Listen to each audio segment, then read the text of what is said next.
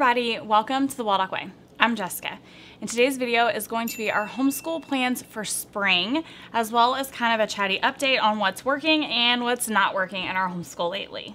Now, first, let's kind of review some of the things that I talked about in the fall now that we're in the spring. The first thing I talked about was our one thing, which was going to be nature study. And I'm just going to go ahead and report that that has not happened hardly at all this year. It has just kind of been a crazy busy year. Emily is a full-blood teenager now, and her social schedule has absolutely gone crazy, and we're just not home as much as we were before. And so that, unfortunately, has been something that has fallen by the wayside and has kind of been replaced with archery, which is something our entire family has gotten involved with. It does keep us outside. It does actually kind of flow over into nature because we're constantly shooting in different places and talking about the different plant and animal life that we're seeing in those places as we're traveling the state of Florida. But all of the things I said we were going to do for nature study have not gotten done, at least not in the traditional sense. So there is an update on that. I also wanted to update because in the fall I had said that my plan was to split our terms into 12-week terms and to do 6 weeks of science and 6 weeks of history or something like that. That also didn't happen. Splitting our terms into 2 different studies was just too much. Emily likes to deep dive. I should have known better.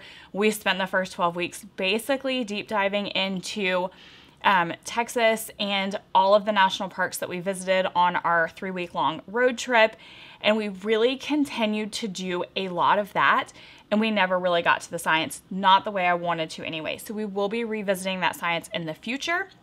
And for now, my plan is to just kind of stick to 1 unit study for a longer period of time, or at least until she's over it. Okay, now let's talk about what is really working in our homeschool as of lately. Morning baskets are still working. They just so happen to not be at morning anymore. They're happening very frequently over lunch because we're sitting and it's just easier to capture her attention when we're sitting down. So we are still doing our middle school morning basket. If you are unfamiliar with what's in it, I will link it up here and I'll leave a link in the description box so that you can check that out. That is still working well for us. The discovery decks that I created are working super well for us. I strew one of these almost every single day unless I forget, in which case she just grabs one from the pile. And she is watching a video typically either before breakfast while she's waking up or while she's eating breakfast. So she is starting her day with some random educational video about something. And a lot of times that leads down some glorious rabbit trails. And so it is working so well in our homeschool lately. It's been amazing. Also, I mentioned in my favorites video, I shared with you guys that we have been playing games over dinner for a while now. That is working really, really well. I did a lot of the Guess in 10 games, and we have started doing Professor Noggin. I've absolutely loved the trivia. So I actually picked up a new trivia game that we will be adding after Emily gets it for Easter, and that is this Mount Cleverest. It is basically true or false. It's 300 fascinating facts, and you just say it's true or false. And so this will be the newest addition to our dinner time games. If you have a tween or a teen, you probably are in a similar situation. We're just not home. We are always on the go, and dinner is the one time we are all together at the table. So we've really been capitalizing on that as much as possible with games. And then if I can sneak in an educational game, it's like a win-win. And so that's what that one will be. Okay, let's go ahead and get down to the plans for the spring. I've tried to keep them as simple as possible because we are seriously on the go so much. Emily is doing archery still, which is a lot, and we're also doing it as a family. So we pretty much have a tournament almost every single weekend. She's also started doing karate, which is 3 hours, 2 times a week. So that is, again, out of the house a lot because nothing is close to us. And so there's all these things going on. Plus she's a member of 4-H with archery. So there's other things that she's doing with 4-H. We're just not home a lot. So I'm trying to keep our academics simple so that there is still a lot of room for the books and games and fun that we really, really crave. So for language arts, she is still working her way through editor-in-chief. I bought the digital download, so that's not what the cover looks like. She has, let's see, she's on lesson 10 and there's only 12 lessons. So she is almost finished with this. In case you didn't see our previous video, what I love about it is it teaches the lesson.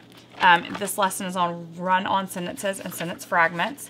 And then once it teaches you what a run-on and a fragment is, you kind of show your skills by editing a passage to find the run-on and the fragments. And there is, up here in the corner, this level, not all of them have it, has like, you know, the numbers that you would bubble in once you've found them.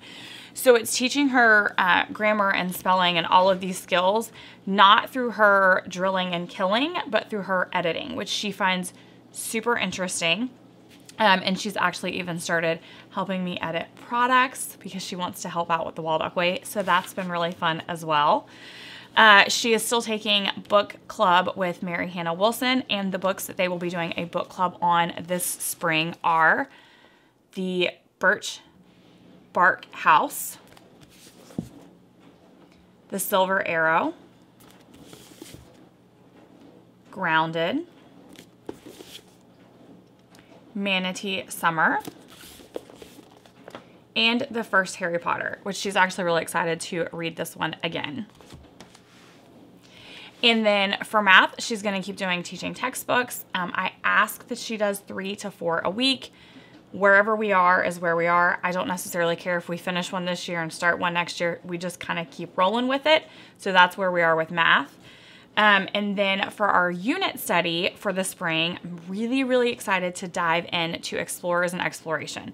So we read the Explorer Academy books, which Emily absolutely loved. We're probably going to read these again, just because she likes the whole exploration part of it. And because we read those, she was like, I would really love to learn more about explorers and the things that they were exploring. In the books, they're assigned rooms like Mount Everest and the Great Barrier Reef. So we're going to be doing some of our where was unit studies as they come into contact with the book. So we'll be doing like, where was the Great Barrier Reef, or where is the Great Barrier Reef? Where is Mount Everest? I can't remember the other two right now off the top of my head, but we'll be doing those as well for the rooms that they're assigned to. And then we will be really, really diving into the new Exploring History, which is a living history unit study through the eyes of adventurous explorers. And so this new unit study is basically 12 mini units that are all of the different who and what was kind of bundled together creatively. So we will be doing what was the age of exploration? Who was Amelia Earhart? Who was Christopher Columbus? Who was Ernest Shackleton? Who was Ferdinand Magellan?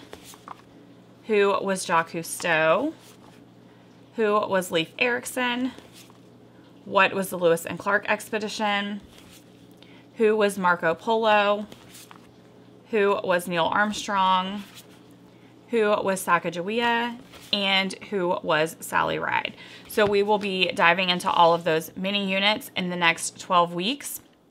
And then Kevin and Emily really, really love to do STEM together once or twice a week. So the subscription boxes that they have asked me to stay subscribed to for the spring for them, because they've become their favorite, are the Crunch Labs. Hands down, has been a favorite for forever. It was actually just featured in my favorites video.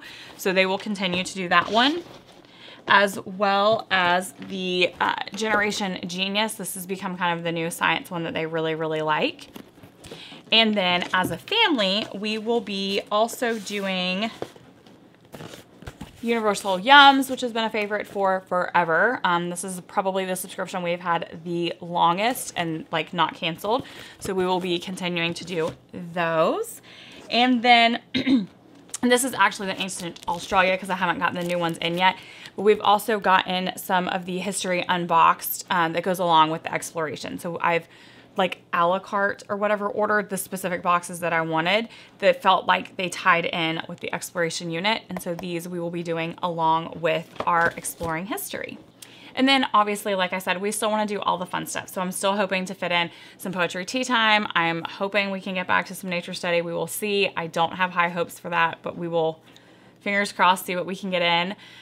We are hoping to still read lots and lots of books together and play lots and lots of games together. That has always kind of been our family culture, and so we will get in as much gameplay as we can, and that's what I was hoping to leave room for by making sure that our academics were semi-light this semester and that I wasn't over-planning. I also tend to over-plan in the spring, knowing that the spring's weather is going to get nicer and we're going to want to be outside more, and we're not going to want to be inside doing as much book work. So this feels like a good amount to me. This feels like we're getting in some language arts, we're getting in some math, we're going to have fun with some, science boxes here and there. We're going to do exploring through history, which is going to be a little bit of history and explorers and geography and science, and that's going to be a really well-rounded unit, and then we can get outside and enjoy that wonderful Florida weather this spring. Now, I would absolutely love it if you would tell me your spring homeschool plans down in the comments, because I always love reading and hearing about what you guys are doing in your homeschool.